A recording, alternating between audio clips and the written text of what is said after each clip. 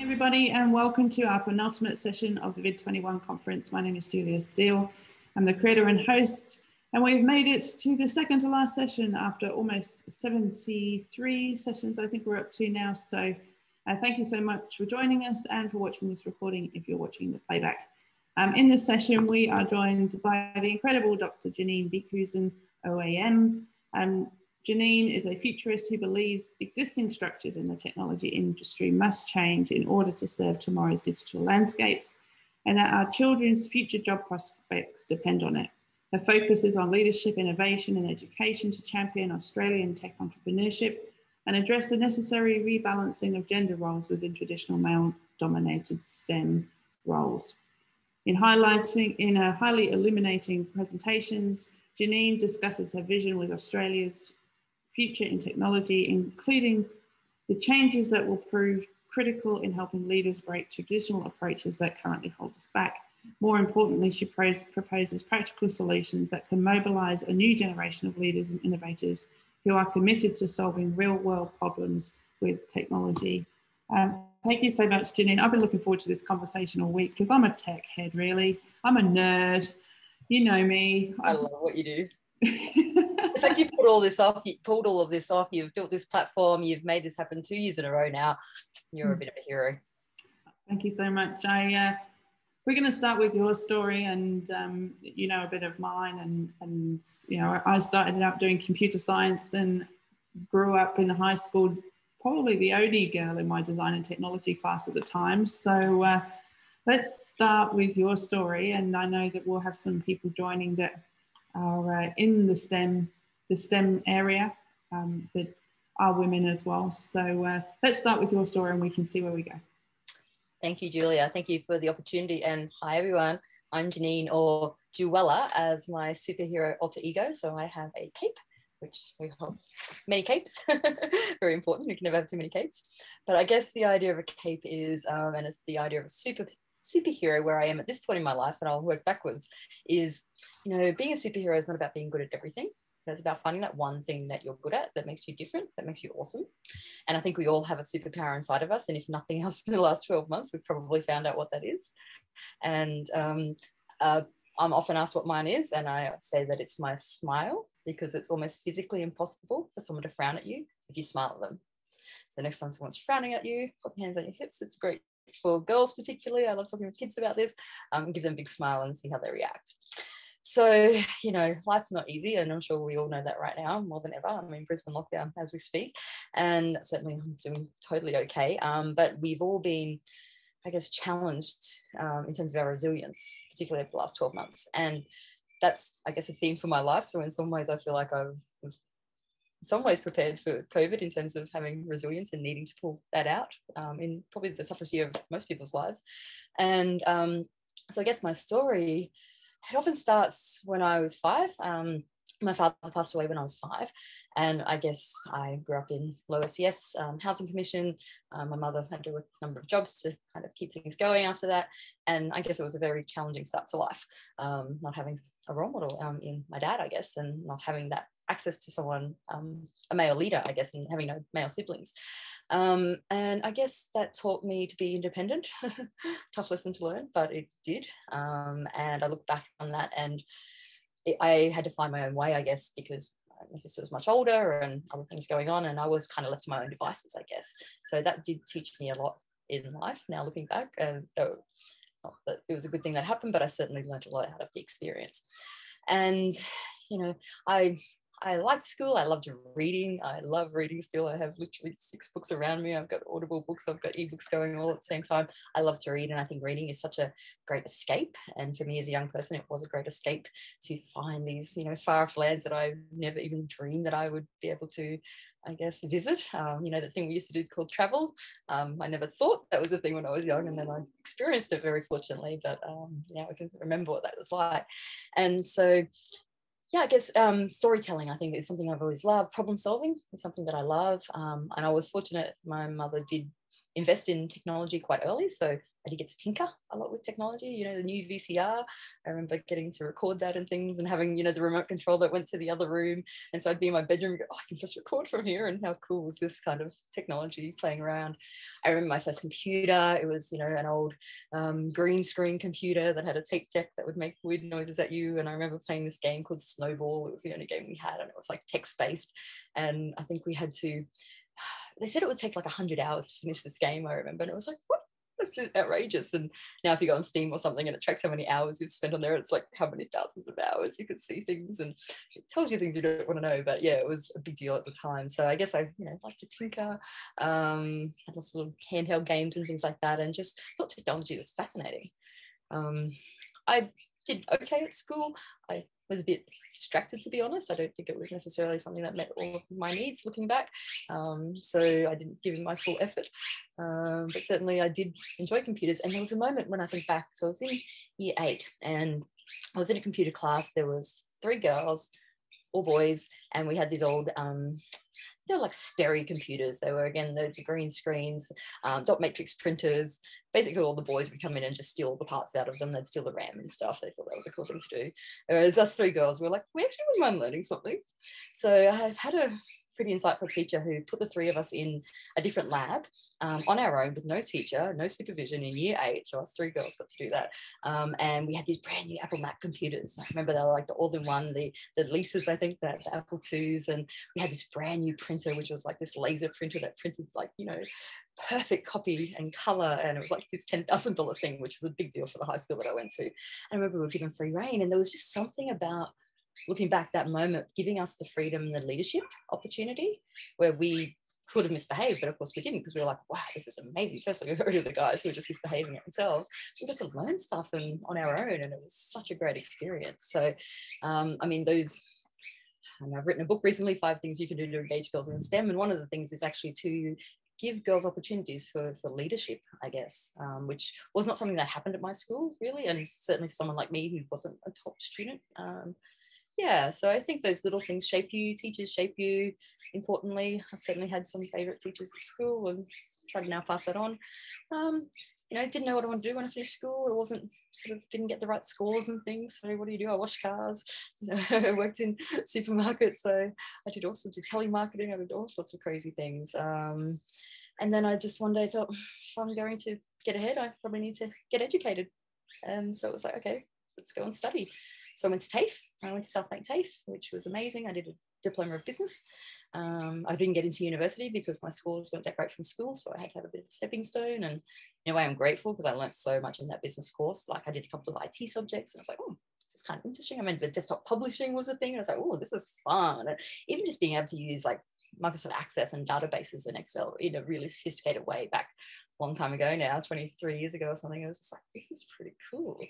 And so, yeah, taking those skills, going, oh, I could do business, but I'll probably be bored just because I want something that's going to keep growing, where IT was starting to be a thing, and I got to pull computers apart and thought, this is pretty fun. And I tinkered, I like to tinker, I like to problem solve. So yeah, I did the diploma, went to university, got into the IT degree, nearly quit in my first year. I did program in assembly code, which was just like, this is a world away from anything I've ever dreamt that I would have to do in my life. Half the class cheated, I think, because it was just so challenging and taught very badly. But fortunately, I had a male lecturer who taught information systems.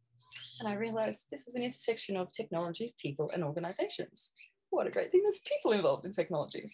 So for me, that was a real turning point, going, well, okay, well, if people involved, maybe I can do this thing. So after nearly quitting, I went on and I ended up having a number of female lecturers who were just amazing as role models, who are basically responsible for the Tech Girls work that I do today. They started back in 1997. They had a grant for women in tech to understand the lack of numbers of women. This is a very long time ago. I joined their team in 2000, and I guess they were grooming me to take over, which is maybe not a bad thing. I'm now retired, but it's, yeah, now I have the best job in the world, to be honest. I don't know how I got here, to be honest. I think it's Jenine 4.0. I think I've lived 3 lives, which I didn't expect to live 2 of them, let alone now into my 4th. But amazing adventures, and yeah, I think it just shows hard work pays off, caring about stuff pays off, and just being a kind person and trying to make the world a better place. So much of your story echoes mine. I can think I've got very clear memories, a couple of different points in primary school and high school where I just remember, you know, being more interested in tech and maths, and didn't know it as tech at the time, but even just things like being in maths and what I now know is programming a mouse to go, you know, to navigate through a maze. I didn't know, I thought it was fun at the time, didn't know that we were actually learning programming at the early form of programming at the time. I remember taking a go-kart to pieces and putting it back together because I thought that was fun, and there's just so many things that you were saying. And I actually, through most of high school, wanted to be a physiotherapist and didn't get the science, didn't get the chemistry score that I needed, and it was mid-90s. And so I went to do business, and very similar to what you just said. I did business, and then I was like, well, business and what? And I was like, okay, well, I've always been interested in technology, so I did business and IT. But yeah, I remember being kind of weirded out by the really nerdy stuff. I think I was, my programming class looked like Steve Jobs' garage. It was just, yeah, a bit too nerdy. But as soon as I found that sweet spot in the people, organization and technology space, I really sort of found my love and passion, really, and have gone from there in a similar way to you.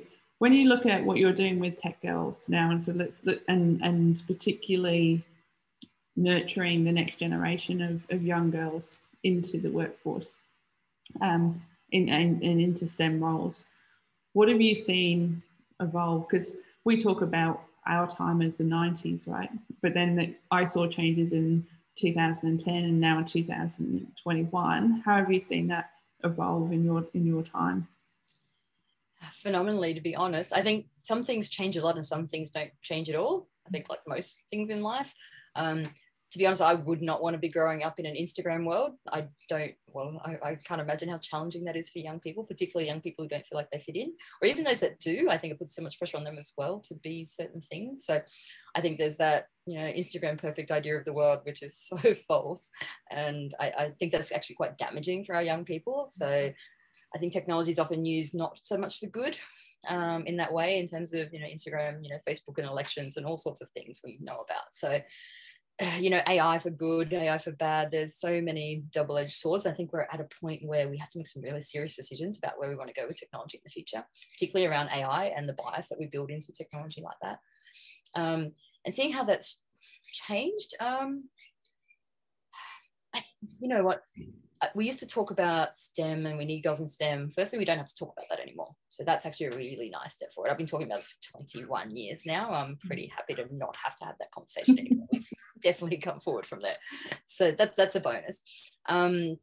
Now, with particularly what's happening in our country right now and the discussions about the importance of having women's voices heard, I think now's a great opportunity for us and our girls to really shine and to shine a light on the work that we've done, because that's what our girls are doing every day. They're sharing their voices with ideas that they care about and solutions to problems, not just coming with ideas, they're coming with solutions to problems. And that's so very important.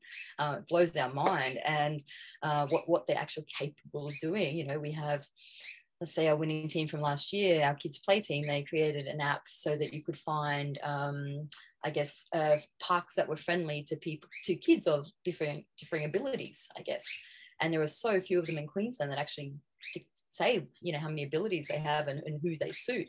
So they created an app. So, you know, if you need a fence or you need certain things, you can actually look this app up. And these are 10, 11-year-olds who are creating this app. They worked for a year on their project. They weren't even allowed to enter the program because they were too young. The teacher said, no, I'll come back next year. So they worked for a whole year on it. They, you know, writing a 50-page business plan to support the work that they're doing. And, you know, it's something that is, you know, one of their siblings, it's about their sibling, and it solves a problem for them and their family. And that's where these ideas are coming from and solutions are coming from. It's just totally mind-blowing. So I think what we're seeing, and digital literacy and the digital divide, I just did a research project on what is digital divide now. And I think that's still very relevant, particularly where, you know, working from home, we're delivering this online. The digital divide still exists from where it was maybe 20 years ago. It's just shifted. And now people generally do have access to technology and access to an internet connection. And access was always that first, you know, the have and the haves not. However, what their access is pretty intermittent. You know, they don't necessarily have good devices. You know, let's learn from home. We might have 4 children. I don't have 4 devices that are capable. I have people, you know, working email on their phones. You know, it's crazy. So, and let's not talk about the security around all of those things and how bad that actually is at the moment. So I think young people are definitely more literate.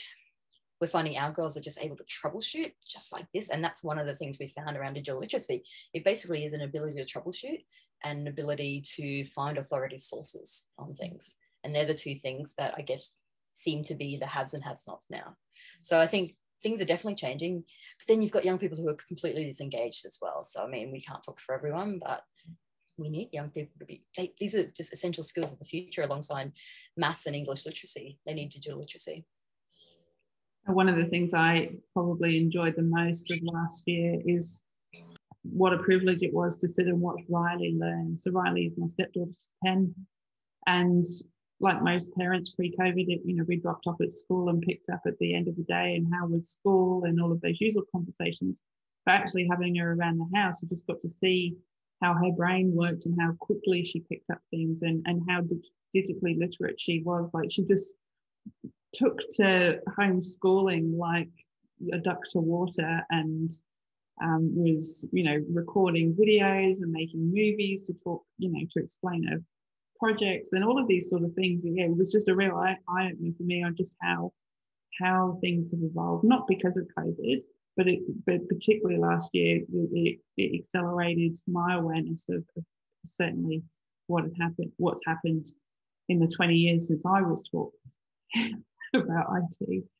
But when there's a lot of conversations obviously about digitization and the future of tech and the future of work at the moment, and we've had a lot of them at VID as well, and it feels like a lot of the conversations are being led by people like us, not the generations that are coming afterwards that may have more, or are likely to have, in fact, more digital literacy than even we do. So what are you seeing in that neck of the woods? Yeah, that's really interesting. And I've been asking the question a lot in terms of, particularly again, what's happening in the country at the moment around equity, asking what parents, what do their daughters particularly, like, how are they reacting? What do they care about right now? And yes, they care about what's going on, but as I'm sure they're putting in the too hard basket, which is an obvious thing to do, but they actually really care about the environment and how much we've screwed up this world, our generation, and they are determined to fix it. And I'm feeling so grateful that there's this perspective out there from them at the moment, and they care on levels that I don't think we can really understand, which I think is amazing.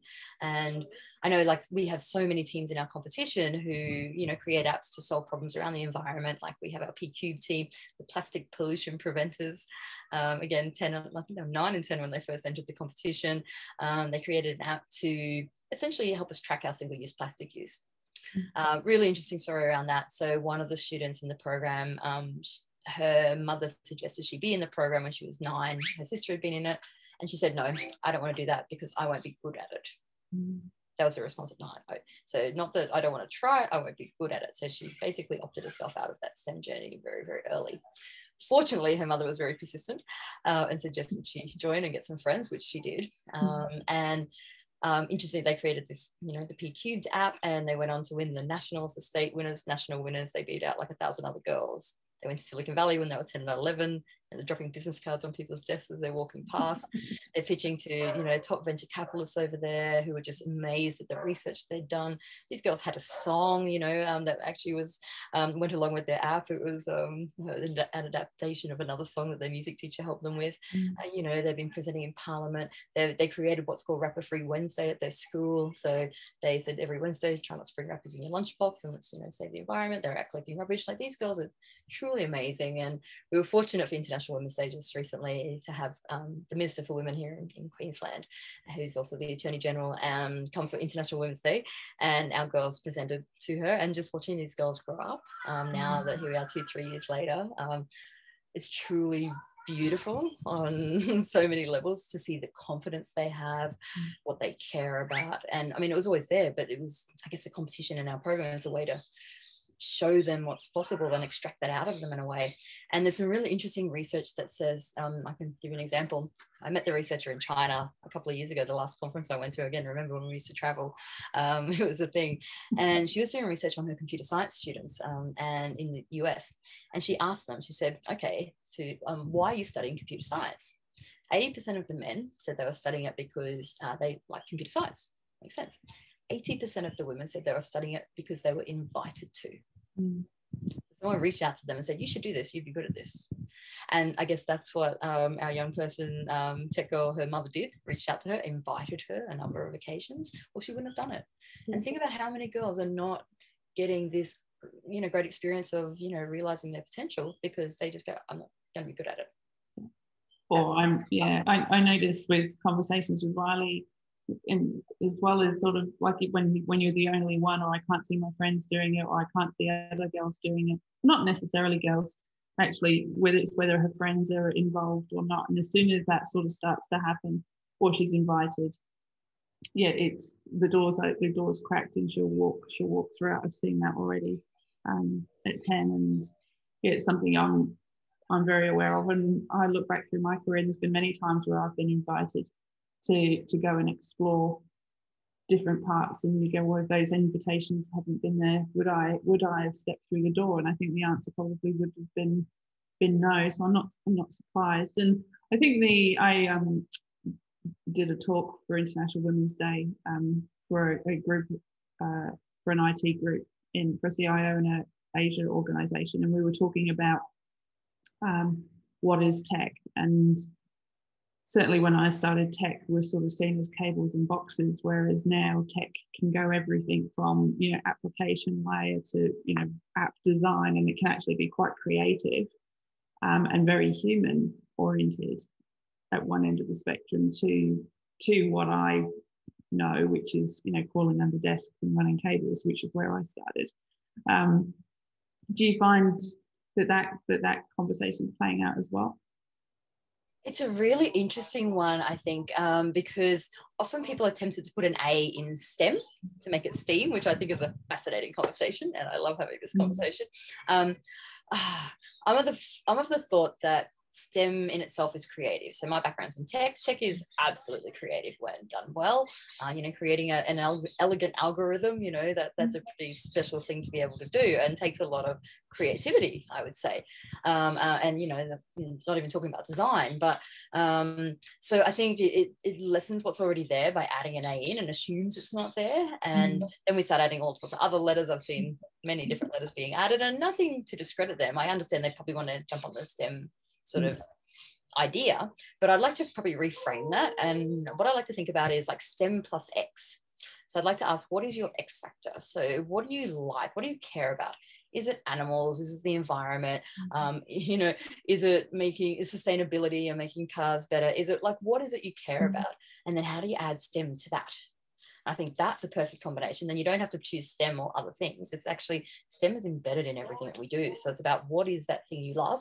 How can you make STEM part of that?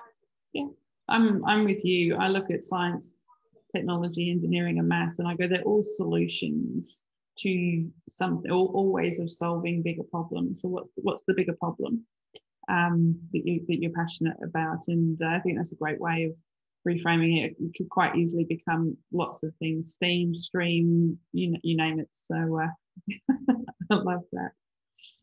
What do you think about, should we think about We've had a lot of conversations through VID, particularly around including young people, and in particular creating policies that represent all generations, making sure that we've got the right people in the room, so we've got the representation in the conversation. Are you asking me about quotas, Julia? No, I can drop the keyword if we want to talk about quotas. No, we can go there. I think it's not as offensive as it comes across to a lot of people. I think it means, oh, we have rules around things, but you know, those rules probably should be there. And I guess my argument is we have a pretty extreme situation in the lack of women and young people in general coming into STEM. We have a massive skills shortage on so many levels, and women are being left behind. There's a great UNESCO report called I'd Blush If I Could, which is a sad but realistic view of what's happening in the world with women's access to digital technology at the moment and creating digital technology. And so I think that's a very real conversation we need to have. And, you know, yeah, again, we're in a situation where we need the brightest minds to take our world forward now more than ever, particularly digitally. And if we're missing out on them because they just say, I'm not going to be good at it. And, you know, she's school captain and amazing in so many different ways, and not just academically, but we find that our tech girls are very talented in so many different areas. You know, they're musicians, they're, you know, doing karate, they're doing incredible things. So, and in one way, that's part of the problem, is that we get them coming through our program and they are so talented at so many things, they have so many options. Mm-hmm. And so to get them to do STEM is a challenge. And so that is one of the issues we have. And I know I can share a really nice example. Oh, I have someone playing games outside. If you need to be shut the door, let me know. They're playing soccer next to the park. But a really great example of that recently is Kira. So Kira came through the program, I think she was in year 8 at the time, from WA. And the program, our Tech Girls 12-week competition, was part of a subject that she did for digital technologies at school. So she was kind of made to do it. So before this, Kira wanted to be a doctor. Set on that was all she ever wanted to do. She did our program. Her and her team created an app to essentially gamify preparing for NAPLAN. So I guess, you know, NAPLAN was pretty boring to get prepared for. So they said, let's make some games, and it was really fun. And so they won the WA, you know, finals one year, then they won the nationals the next year. They came to Silicon Valley and pitched over there and did an incredible job. I think at some point they had like 5,000 downloads of their app on the Google Play Store. So everyone in their school was using it. It was great. So since then, Kira has now gone to university. So she's at university at WA. I think she may have got a scholarship to get in. She decided to do technology and medicine because she could make more of an impact, basically because of our program. In her first year, she did a project on breast cancer screening technology, and she won the best undergraduate computer science project in all of Australia in her first year. We've got this great video. She talks about how she's had her mentor really helped her, but she basically puts it back to our program and how it's helped her just to show that she can do anything and make an impact. And she did this great video for us for International Women's Day, and it's just incredible to see, you know, it's come full circle. It's taken 8 years to get here. We're in our 8th year, and this tiny idea that I had that was kind of just a passion more than anything, and managed to turn it into something legitimate. And you know, I have 15 staff now, and working part-time, and it's fabulous. I have a dream team. I have a dream job. I get to do the stuff I care about. It's just incredible. And then, you know, and it's working. And talking to these girls, it's like, oh, you're proof I had one good idea once, and that's all I ever need to do in life. Yeah, I know. I was when I was talking at the CIO event I mentioned earlier, it's like we seem to have gone from technology being, and I'm talking specifically with technology, but it's the same with engineering and the other areas as well, whereas we've gone from technology being this vertical to almost it being a horizontal. And you can go, well, it doesn't matter whether you're in marketing or finance or HR or medicine or accounting or hairdressing, it doesn't really matter where you go. The technology, understanding technology is going to give you access to so many more things, and you'll be able to solve so many more problems.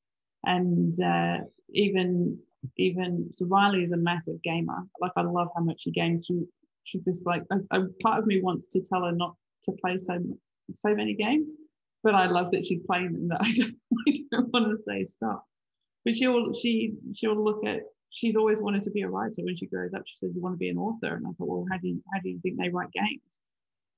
And you saw it saying all the time, and then she's like, oh, okay, but you're just disconnecting those dots between what we would say is, traditional roles, and not getting stuck in lanes or job titles, I think is really healthy at that age as well. Who knows where it's going to go. But do you think when you look at, like, a lot's been talked about the future of tech and AI and other things, do you think that how do we get that to play out in a way where it's not about quotas and it is about inclusion, and that we're not, programming bias into technology, and how do we do that? It's a really great question, and the first thing that comes to mind is that we need to create inclusive design of technology. And again, I've got kids in the park, so if you need me to let me know. It's kind of nice. It is nice. So they're enjoying the park. Yeah, and this comes back. I've been doing research on human-centered, HCI, like human-centered design and interaction for 17 years kind of thing. And when we were in Silicon Valley not too long ago, it was like these companies are starting to pick up this thing called like HCI, and I was like, great, but you're a bit late, but great nonetheless. We're doing this for a while, but I think that's it. It's about putting the human at the center of what we do. And if you think of, our biggest tech failures in Australia recently, if you think of something like Robodebt, obviously there were no humans involved, and how many people's lives did that just shatter? And just putting a couple of humans in there to, manage the process, the census, there's been a number of examples where just having people, and again, it comes back to this idea of people that we talked about earlier. That's what got us interested. And you can't forget the people. Computers are only so good as the people behind them. And I just finished reading this amazing book, and I shared it with my book club. We had great conversations last week, called Smart Wives, and it's about our digital home assistants, so our Siris and our Alexas and things, and how they need a bit of a feminist reboot. And because there's so much bias that are built into them from so many different levels, and not just the way we talk to them, in that we don't say please and thank you. We treat them like a slave, and it's a woman's voice, and that unconsciously does put certain, it reinforces certain values. Traditionally, they were supposed to, I guess, help women around the house, or help relieve sort of that unpaid work, and in a lot of ways it's created a lot more work for men and women, because now men have to maintain these systems. There's a lot of issues around them in terms of, privacy and security, of people, spying on former partners and things like that, which is a whole new weapon to make vulnerable people more vulnerable. So again, that double-edged sword, and there's just so many possibilities, but we have to be very careful and who we have designing these systems going forward. And there's certainly not enough women. I've been talking around cybersecurity in the last week, and again, there's just not enough women. Talking to people who run companies, they simply just don't have any women on their staff. And I realize it's hard to do, but firstly, they can increase their profits for up to 35% by actually having diversity, in their team. That in itself is a bit of a no-brainer. But you need the diversity of thought. We need, if we all look the same, we all think the same. How boring is that? And we don't get innovation from that. Yeah. I don't believe that it's hard to find women in tech. I think it's hard if you want to make it hard. That will be a controversial comment for some, but yeah, if you're willing to actually, with the University of California in Berkeley, I think, changed the title of their computer science program from systemic programming or something particularly left brain, particularly boring, or to women at least, to the joy of programming, something along those lines. And and just by changing the name, radically changed their intake and the people that were interested in it. And I think it extends to the jobs that people apply for and what teams look like, and people need to lead the change. And I think saying that you can't find them is an easy answer. You just haven't looked hard enough, or gone wide enough, or be willing to pay enough, or insert whatever reason. Anyway, I'll get off my soapbox on that one. No, I completely agree. It's a bit of a cop-out, and I think there's definitely, choose to challenge. That's, what we're all about this year. And I agree. We can help you do that. We can help you find the people. We have them, and they're you know, especially now, the amount of women who've lost their jobs in the last 12 months because of COVID. And you know what, my advice is hire mums. I love hiring mums because they get stuff done. You know, they come to work, they've got stuff to do, they get it done, they leave and they move on, and it's perfect. So yeah, I just love that as advice. And you know, it doesn't have to be a full-time role, you can do job sharing, and there's so many possibilities. All of our staff pretty much are part-time other than one, but it works perfectly. It's just great to work when it works for you. So the women are out there, maybe just not in the way that people want to hire them. Like, it has to be a full-time role, it has to be, you know, that you stuff. have to come to the office, you have to be able to sit here and do this, and you have to be able to, you know, we've got a code drop every fortnight and you need to be working late, and it just doesn't need to be like that. So unnecessary now. Not necessarily now. And I think if you are willing to open your mind and open your doors, you can find women anywhere, particularly after last year, where you can. I've worked with a woman who did some freelance work with me. She was in the Philippines. I've had worked with someone else that they're in Chile because I wanted some video editing, and I've done website design with someone that's in WA, and they don't all need to be sitting, all need to be sitting here next to me to be able to do that, which is wonderful. Do you think so if we go to the future, and particularly some of the what's the word, stereotypes around millennials are like this, and Gen Zs are going to be, or Zs, depending on which part of the world you're from, are going to be even worse, and they, not going to, all of the reasons not to hire them or like them or even want to talk to them because they're different. I love a label, not. What can we do to break down some of these god-awful stereotypes? Yeah, there's some really interesting work around competitive advantage for companies now, and how do you hire the best people? And just to put a label on something, there's a concept called neurodiversity, I guess, which looks at, I guess, people with differing abilities than we would have traditionally, I guess, valued and measured. And I love the concept because I think, yeah, it's about bringing different things to the role. And, one of my best my favorite examples is, say, Dr. Genevieve Bell, who's at ANU. She was hired by IBM as a cultural anthropologist, and her PhD was essentially about looking in people's car boots to understand about you, which I think is fascinating. Hired into a top tech company, was most successful, employees ever. And, it doesn't have to be in tech. It's about understanding people again, and understanding life and how technology fits into that. So I think the future's very bright. The future's exciting in the digital space. And again, if nothing else, in the last 12 months, we've proven we can kind of do anything. And I think that's going to just grow. And I guess coming into this, I had a stat that I would always talk about around digital literacy of young people, and how something like, only 60% of, I think it was year 6 and year 10 students are barely digitally literate. So that was sort of about 3 or 4 years ago. And I guess the idea is, yeah, they might be able to use technology, but they can't really get beyond an app, and they don't know how to do a budget in a spreadsheet or reply to emails properly, and those basic digital literacy skills. So, but I would actually say that's changed, and I'm really interested to see what the coming reports will be like in terms of what does digital literacy look like now, because I think what's happened is pushed everyone forward. And so I think young people particularly are going to benefit from that, I hope, in terms of those basic skills that they just suddenly have because they've had to. They just had to fumble their way through it and learn things like we all have. But I think profoundly for them, they needed it more than probably us. So I think that's a really positive thing to look out for. Yeah. I mean, I certainly know things like where I might used to spend heaps of time talking to my friends on the phone.